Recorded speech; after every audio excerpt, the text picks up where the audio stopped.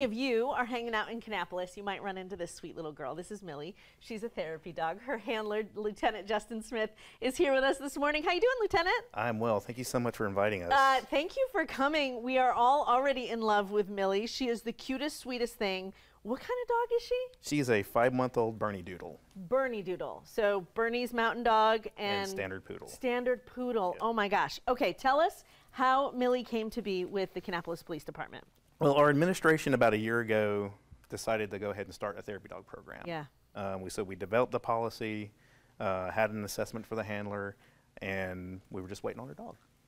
And we had a donor a few months ago decide to donate her to us. I heard she also had a sister. She did. Who went to CMPD. She sure did. Which is really cool. Tell me about the need for a therapy dog within a police department. Well, like I said, our administration is rather progressive, and you know, I've been in law enforcement for a long time, and each generation took on more and more responsibility and steps toward mental health, but it was still kind of a stigma, and so we have taken that step to bring a therapy dog into the department. So she belongs to everybody. I just happen to be the one that has to handle her, but she belongs to the whole department just to help them through their day-to-day activities. Because, and I think, you know, the big stuff that we see on the news that you all have to deal with is what we connect with. Oh, that must have been a tough day for law enforcement. Right. But every single day you guys see things that are tough to deal with. Absolutely. And every day, you know, it may be something really bad, it may be something that's just kind of a little annoying, but they put it in a box. And they put that box on the shelf, and eventually that shelf it overflows. So sometimes having a little dog to pet and love on for a second does help make the day a little bit easier. So now what kind of work do you and Millie have to do together to get Millie ready for her job? So she will go away from me for 8 weeks. Okay. And I'm slowly making friends with that. And so she'll go through a basic obedience training and then therapy dog training. Yes. And then after that, I will come in, they will show me everything that I need to do, and then hopefully we can just get right back to work. And so what will her day-to-day job be, you think? So her day-to-day will be to come with me to work. We will just go around the department, just let her socialize, let her interact.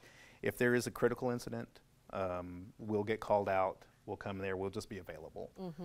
So she'll be available, I'll be available. Together as a team, we'll work through any critical incidents that we need to work through. But for her day-to-day, she just comes out and she is just there and available to anyone who needs her, the civilian staff, sworn staff, anyone at all. What has this process been like for you? Were you a dog person before, Millie? Oh, 100%. Yeah. 100%, yep.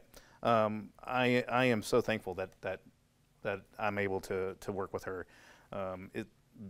I've been in law enforcement 27 years altogether, and this is the best job I've ever had. Oh, the best job I've ever had. I love that. Well, she's a very sweet girl. She's been very, very lovely so far. It's almost like you feel like she was born to do it. Oh, absolutely. Yeah, absolutely. It was just everything just fell into place with her, and we think we couldn't have hit the lottery better with anything else. She is such a sweet girl. So might people in the community see her out with you as well? Oh yes, I take her everywhere I can. Yeah. You know, I'm not going to go, if I know I'm going to a call, I'm not going to take her. But if I'm out and about, I take her anywhere I can, even off duty. Yeah, and socializing her is really important to get her in any kind of situation, right? Absolutely, absolutely. Oh my gosh, we are in love with her. I know, girl, you're going to do a good job at your job.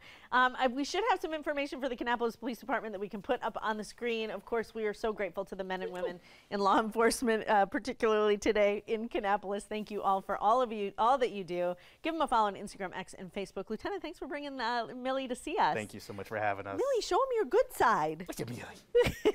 There you go. Show them the good side. Look at her hairdo. She's so pretty.